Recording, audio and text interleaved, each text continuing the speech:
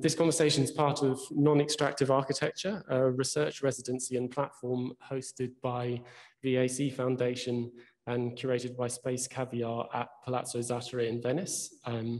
Non-extractive architecture is about the pursuit of a new type of architecture that doesn't exploit the planet in various ways. My name is Luke Jones. I'm one of the resident researchers as part of the first phase of non-extractive architecture, and I'm joined by some of the others here who are going to be part of the conversation.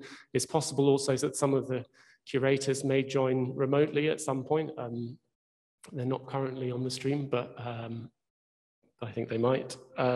So we're joined today by Material Cultures. Material Cultures is a not-for-profit research organization working at the intersection of low embodied carbon and high efficiency off-site construction, developing prototypical designs for low and high density housing, commercial and cultural uses. And we're joined by its principals, Paloma Gormley of Practice Architecture and Summer Islam of Studio Abroad. Thank you so much for joining us. And yeah, we're really excited to talk to you about your work and really interested in how it's grounded both in this very sort of systemic analysis of materials and their effects on the environment, but also very much in the sort of literal practice of architecture and construction. So I'm going to hand over to you now. Thanks, Luke. Hello, everybody. I'm Paloma, and this is Summer, and together we established Material Cultures in 2019. Before I talk about what we do, I'm going to talk briefly about stuff and the material culture that we find ourselves in now.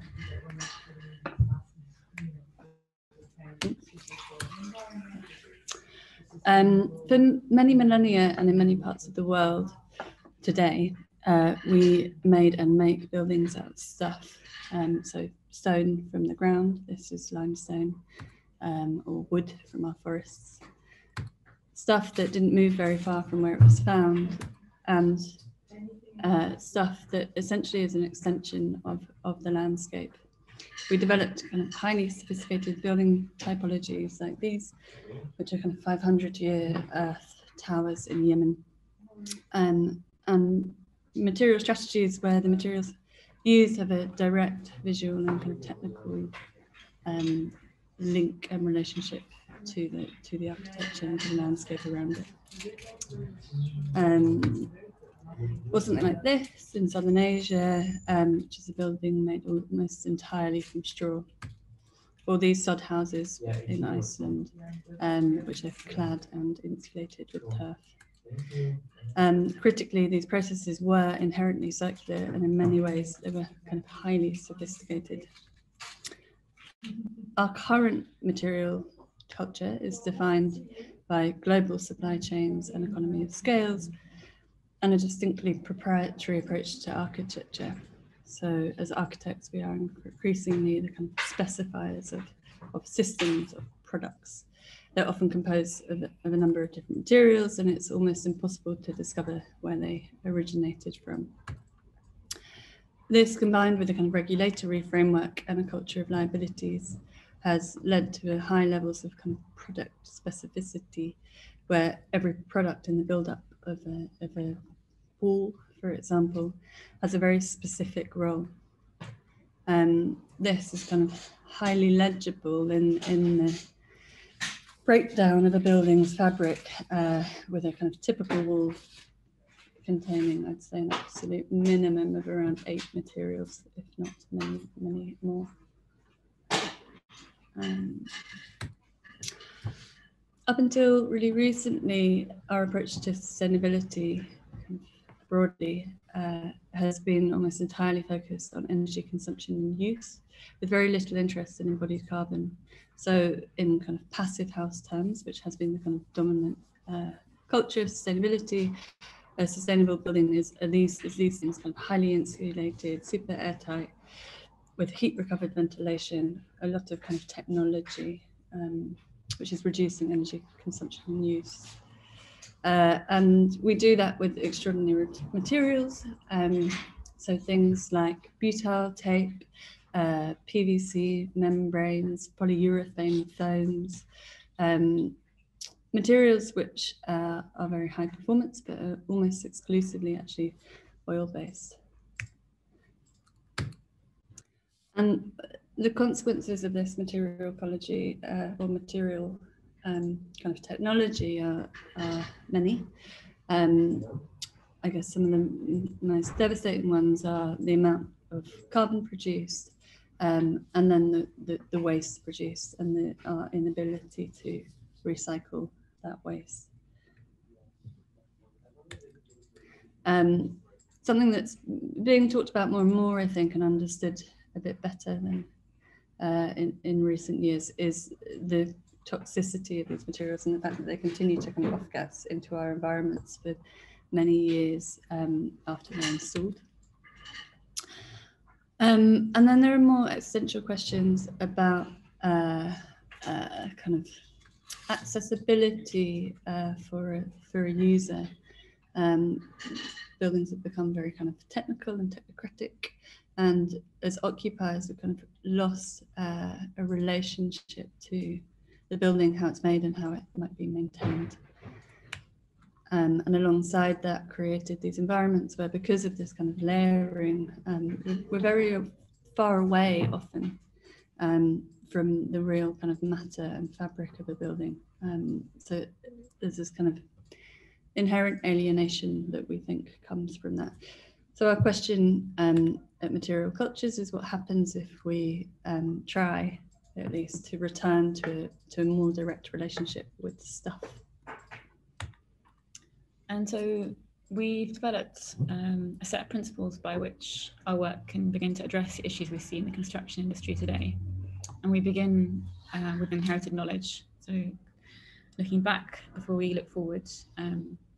So our building systems combine contemporary technologies with traditional knowledge, and we draw from techniques and materials that have been proven through centuries of testing and use.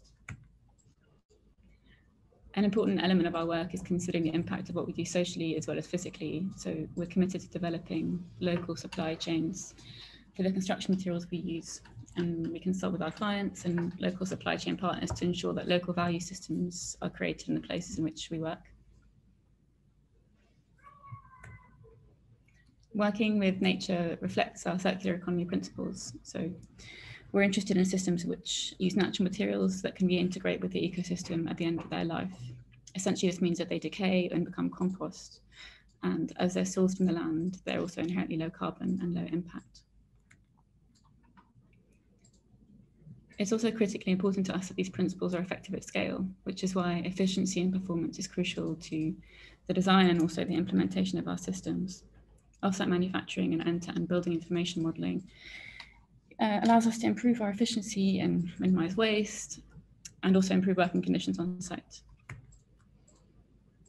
The buildings we design are made to last and to long outlive the average new build home without compromising on the quality of the environments that we create. So we work really carefully with our construction partners to ensure build quality and material provenance and make homes which are robust.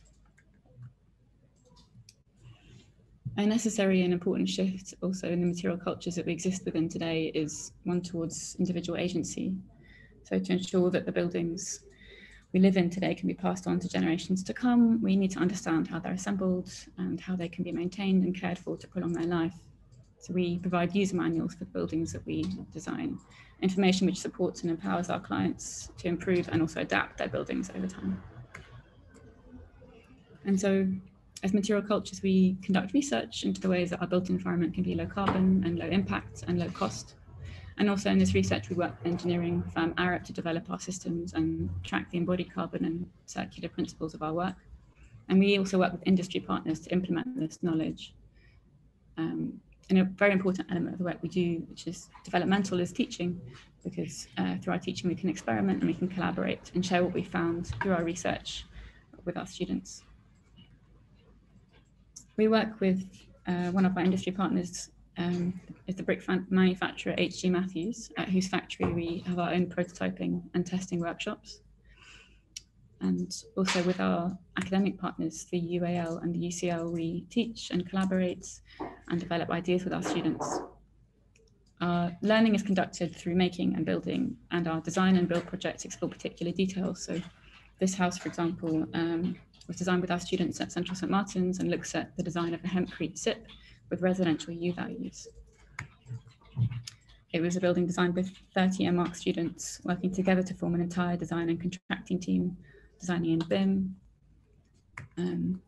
and developing kind of set of principles by which an ecological home design could be developed and then executed by a group of people.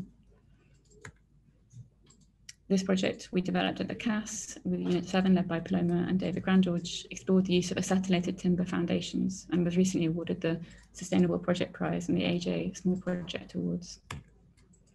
And this outdoor classroom for the Grisdale Art Centre in Cumbria was built at a workshop we led with Takeshi Hayatsu and was designed without concrete footings, using a dry stone walling plinth and rocks from the riverbed weighing down the roof. We sourced boulders from a nearby quarry to resist uplift on the eaves, and tried to experiment with different ways that a building can be grounded in a landscape without resorting to the kind of first concrete principle of using a foundation.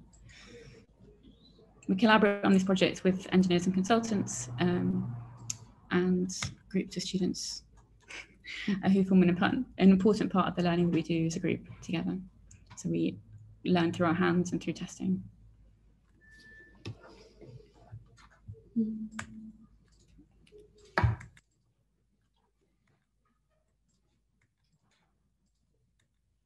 Mm-hmm.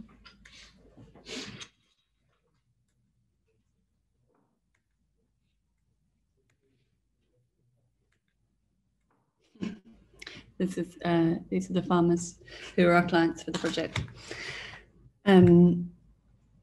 So we work with people like this, this is Pete from Structure Workshop, and try to work at scale, often building kind of prototypes at 1:1. So we always try to test things at the scale that they were that they will eventually become, because materials don't necessarily scale that well when you kind of model with them.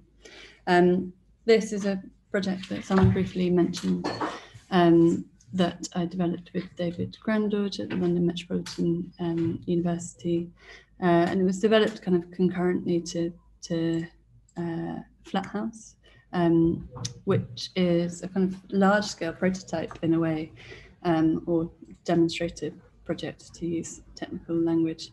It's a prefabricated panelized building, and it's assembled of kind of load-bearing components, so cassettes that are also structural but prefabricated off-site.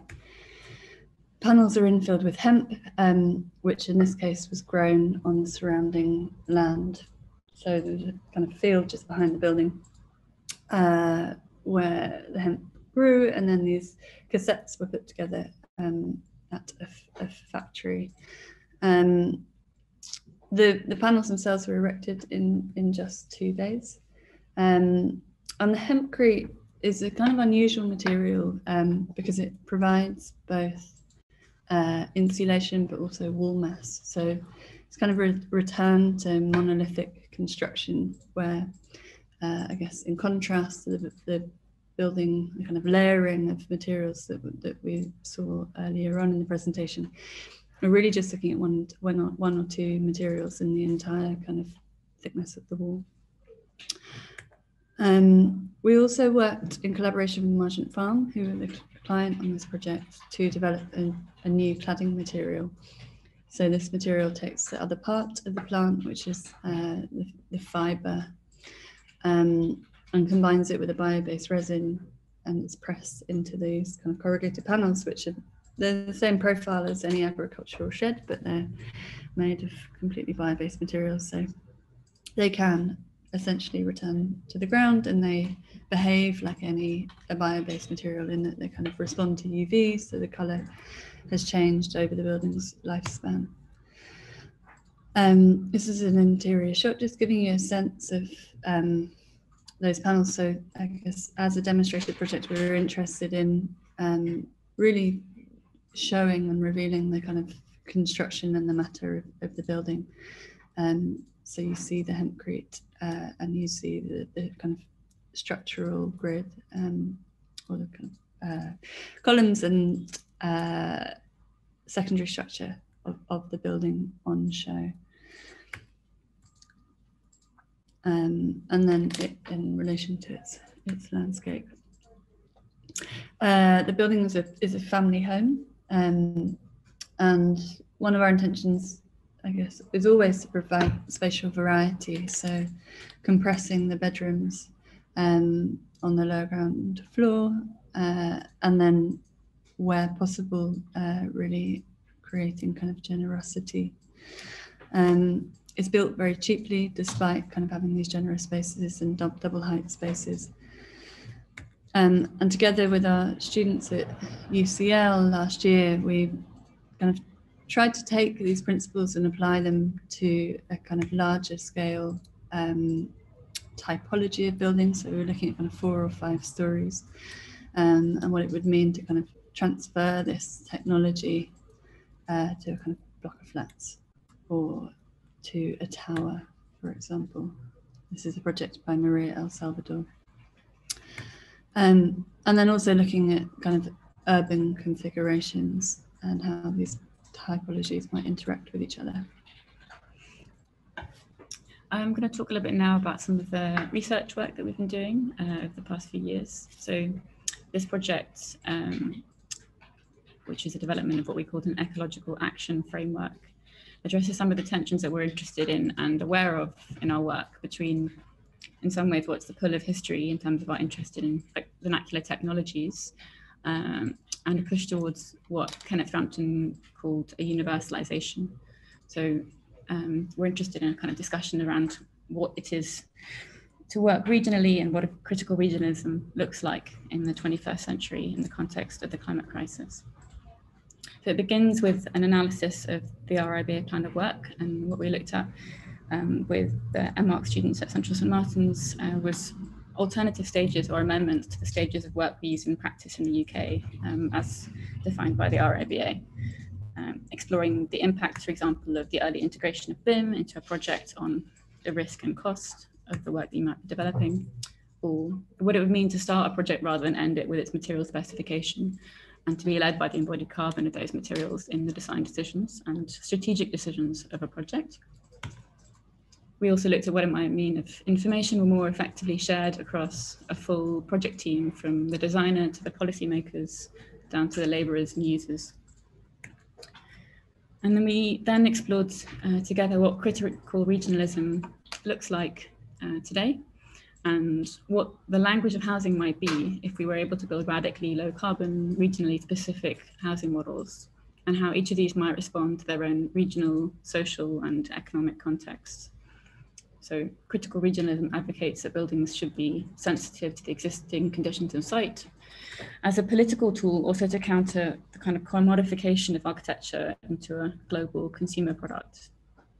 And we looked at the different regions of the United Kingdom and what industries and resources were prevalent in the various landscapes across the country, looking at the forests, the geology of their place, and also their economy and social makeup and narrative histories. So to have a kind of full understanding of the place in which we were then to design homes, and to understand also the material supply chains of these places and how kind of local manufacturing process can be keyed into large-scale development work. So all of this research, which is really inherent to the process of design for us, led to the development of these regionally responsive housing types, which were designed within a few weeks, all designed in BIM, manipulating digital technologies to explore construction techniques which are rooted in inherited knowledge and have none of the precision of CAD. And they offer to us an alternative to the status quo response to the need for more housing, an alternative material culture, expressing a concern in the local, in an increasingly global context, and making a case for the topographic climatic conditions of site, the tectonics of architectural construction, and also the tactile sensibility of architecture.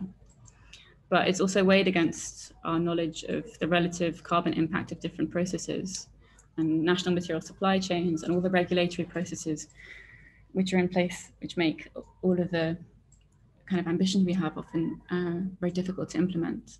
So we began this research with questions about the impact of context on design, but we concluded it with questions about how you can draw boundaries today around your immediate context and practice, and especially now that we live in such a global material culture.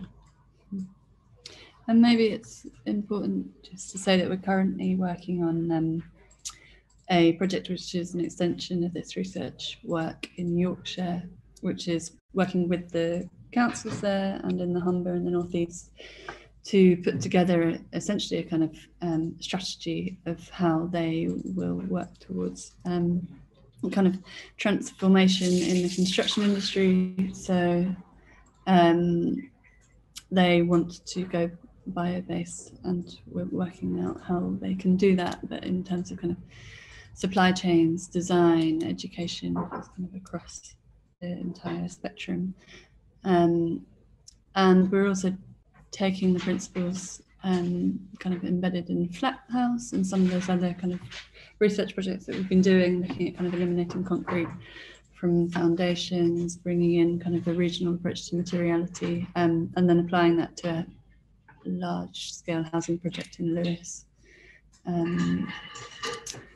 Yeah, so those what I guess what we've just shown you is being applied at scale and in specific contexts currently. TBC, the outcomes of which we shall see in a year's time, I guess. Cool. Thank you.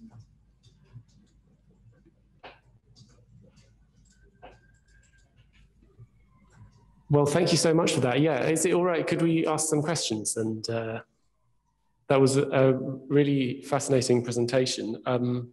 I guess I had a sort of question that I wanted to ask at the beginning, which is like an annoying one, but the two things which were coming into my head were these sort of compromises and obstacles, I guess, sort of encounter in the process of create this like grounded, localized, rematerialized, kind of bio-based architecture. I mean, obviously, I guess like global supply chains coalesced around these wonderfully standard, wonderfully available kind of industrial petrochemical materials for a reason. So, I mean, what are the kind of problems that need to be overcome, or the kind of, are there sort of either kind of local and specific, or like broad and systemic issues that have to be overcome in order to make this type of construction more feasible, to kind of push it beyond the prototypes? I think one thing is that there's kind of an illusion that the materials that we currently depend on are more standardized or standardizable. Even within crude oil, there are huge varieties in terms of its makeup, its viscosity.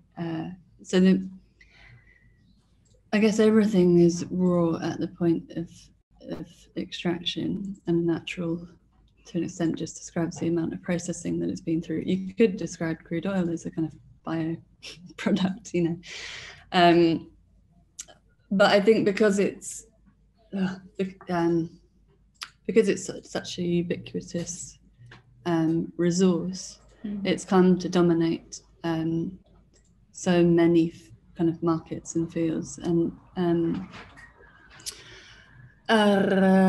you know, a lot of those processes, I guess, are kind of invisible to us, and the amount of work that is involved to transform it into these different products, into polyurethane foam insulation, for example, is extraordinarily complex.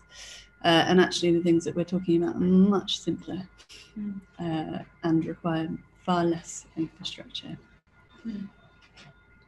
I mean, yeah, I think to kind of follow on from what you were saying, I guess a lot of it's misconception and a lot of it's lobbying, and there's a lot of like ingrained habit in the construction industry. And I suppose one of the things that we're looking at in this project in Yorkshire is how you start to unpick that from a kind of grower of a material down to the person who's trained in installing it in a building, and all the different points along that supply chain that you have to have new conversations to kind of almost have conversations that we were having hundreds of years ago again. And also, we're also working with the local authority to see what actions they could be taking to start to undermine the kind of ingrained culture that we exist within. And yeah, there are obstacles, of course, but we think it's just a matter of kind of adjusting thinking and action towards them. So we will be able to tell you more about those actions in 6 months. I guess as a sort of follow-up, so do buildings like this require something different from the user or the person who lives there, or is that something which is really just has to be worked through in the process of construction? Does it require a different sort of maintenance or a different sort of awareness on their part, or I think there is an element of that, yeah. In that most of these materials rely on breathing construction to function really well, which means vapor being able to kind of move across in and out of that wall build-up. So something that people need to be aware of is that you need to maintain that permeability and to an extent understand it if you want to start getting involved in your building fabric. But beyond that, I mean, and then I guess there is potentially a conversation around maintenance and additional kind of maintenance and labour, but I think we've also been, again, sold a bit of a fantasy about these kind of maintenance-free materials that are, you know, meant to last forever and not degrade, and often that's just not true. And what we do instead is replace the whole thing wholesale because it was terrifyingly cheap in the first place. So I guess there's a different culture and relationship to longevity in that sense. And if you look around any city, the buildings that are still there, the oldest and actually probably in the best condition, are generally the ones that were made with, in a very direct way, with quite raw natural materials. Anything to add? Perfect. Thank you so much for the presentation. I really appreciate the kind of groundedness of your work. So sorry, we just lost connection to you for 20 seconds. Can you hear me now? Yeah, now you're back. I had a question about the use of BIM in relation to identifying local material sources. On one slide in small text, it said that BIM could facilitate the ability to kind of locate these sources. Is that currently a manual process of moving back and forth between GIS data, Google research, local context? I guess my question is, how does a software that's working mostly at the building scale connect to its like regional material sources? Does that connection exist yet? I guess it currently exists in the context of, let's say you're working for a contractor and you have a highly developed BIM model. You would be, with a very intelligent BIM model, in a position to order an element of your model if you click on it. And if it's embedded with that intelligence, it's sourced from this builder's yard down the road, and you can add 10 to your basket and just order it through. So that exists. I guess what we're talking about is a world where you're also able to use the intelligence. I mean, it's entirely possible. It's just not cultured in the way that we work with this information. And also there's like a lot of resistance to BIM. We talk about it and there's always a bit of a flinching from other architects. But it could facilitate that. And absolutely, there's no reason that these material supply chains couldn't be accessible. It's just historically they've been fairly small because an interest in these materials is only growing now. But also there just isn't somebody that's been facilitating the kind of sharing of that information. And so it's a Google research job today. Yeah, absolutely. And there aren't any standards yet for anyone to sign up to, for any product developers, etc., to sign up to in terms of cradle to cradle, cradle to grave, cradle to gate standardization, you know, until there is a kind of reasonably university recognized standard, that there is unfortunately going to be this kind of variation and ambiguity really about who's working with what data how, but and it becomes an individual responsibility to make sure that you're not, that the information that you have is the best information that you could be working with.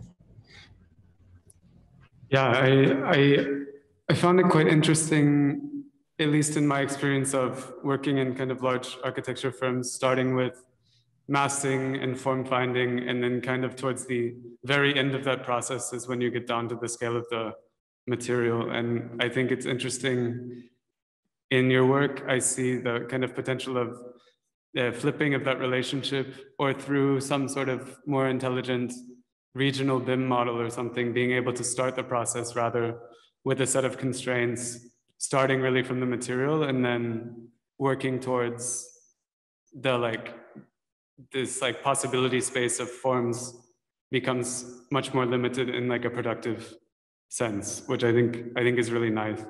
Tomorrow, I'm talking to someone who's doing research on video games as a platform for building design.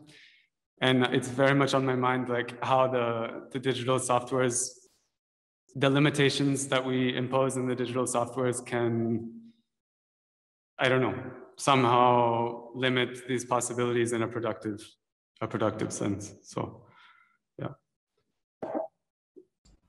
Yeah, I think it's a really interesting idea that the limitation is productive.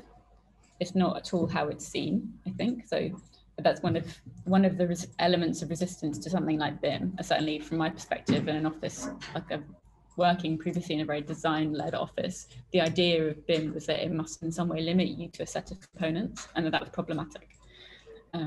But when we start projects, we might look at who's growing what nearby or what sawmills there are, and that's how we start. And then we also start from a kind of point of interest and understanding of how easy it is to get certain sizes of timber or whatever. And that's useful, and it does feel productive, but it doesn't necessarily chime with lots of different ways. Certainly not in the way I was taught to design. Not at an undergrad level, and certainly probably not also at postgrad level where I studied. I had a sort of question relating to, I really enjoyed in the presentation the way that you counterpose the effort on one hand to try to systematize, and on the other to try and leave space open to reinvent the wheel a little bit with every project.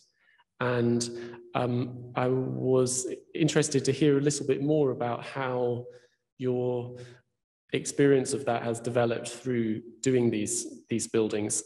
It seemed like a lot of what was universal, or what seemed to be transferable between these different models and potentially these different streams of material, is often a timber architecture or a kind of timber frame architecture. And I wondered if there were other aspects of it which for you did sort of express this maybe sort of high level, more sort of universalizable, systematizable thing. Is what we're looking at really a sort of expansive kind of universal timber architecture which can be augmented and filled in with all of these different sorts of streams, or is that an oversimplification? I don't think it's far off. Yeah, I mean, essentially, we always find in these conversations that the material palette that we're talking about is actually very limited. You end up talking about 4 or 5 things mixed in different ways, in different contexts, combined to do different things. But at the heart of that is always timber, unless you're talking about stone. But we have been unfortunate enough not to have clients that can afford kind of stone buildings from scratch. but I think that is a really interesting conversation, this kind of stone conversation. And it also seems completely plausible that in time, stone costs should be able to challenge those of concrete. I mean, I think Webb Yates and others have been doing really interesting work just showing this kind of ridiculous process whereby you take sandstone, grind it down, heat it to thousands of degrees, and end up with material which has half the compressive strength, and has cost tons and tons and tons of carbon. So, you know, within that process, you do just wonder why we can't just have the limestone, please, for the same cost, if not less. So that's one thing. Yeah, but yes, essentially, I mean, I think if we're doing things at speed, at scale, and I guess the other factor with timber is that it's bio-based and it sequesters carbon. And this is a big debate about how relevant that sequestration is. But yeah, there is an argument to be said that, you know, the more bio-based materials we can use, the better. And ideally, those materials should be in a building for a long time. But in terms of standardization, yeah, it's really interesting dialogue where I guess we're using kind of small scale projects where we can experiment to iterate, test, experiment, and push ideas and shift what we're doing, and then applying those back to the large scale. And I mean, at the moment, I guess we're very much looking at cassettes offsite. And as soon as you're looking at a kind of transportable unit that's made offsite, you're looking at something that needs to retain and contain the material within it. You kind of end up slightly, you know, going back to the same concepts, but then once you get into the detail, there's infinite, you know, different ways of making a box, essentially, and different material compositions within that box. So yeah, I mean, it is that kind of factory mode where you're not, I guess there's a kind of, in MMC, modern methods of construction, which is how the government likes to talk about it, there's kind of 3 scales of modular. So there's kind of the module, which would be kind of a whole room scale module, or you know, panel base. And I think there's essentially less spatial restriction on a panel based system, so I think that's why we'll always gravitate back to that, and it's more efficient in terms of shipping. Yeah. Yeah, well, that's it's really fascinating, I think, to I mean, the research that we've been doing here has been quite sort of expansive, but it's really great occasionally to really bring things back to buildings and to talk to people who are exploring these kinds of questions in a very grounded, yeah, really resolving the details, trying to get the airtightness tests or whatever to work, you know, which I think is yeah, very necessary and very yeah, very interesting for us. Did any of you have any final questions? I mean, I think, yeah, well, thanks. I mean, thanks so much for your time and for telling us about the work.